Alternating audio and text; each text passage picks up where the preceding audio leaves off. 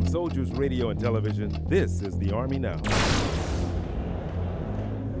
This is an example of a hybrid technology that the Army is working on. This is the CERV vehicle, the Clandestine Extended Range Vehicle. Because of the fuel efficiency that the hybrid technology can bring to the battlefield, the amount of fuel that we can save will reduce the amount of soldiers that are out in convoys providing all the logistics tail that we have, and we can take off approximately 6,444 soldiers off the battlefield just in the delivery of the fuel. So not only is this CERV vehicle an example of the hybrid technology that's good for the economy, it's also good for the environment, but it's also good for the Army in reducing its logistic footprint that we have. That's a big issue in both Iraq and Afghanistan today.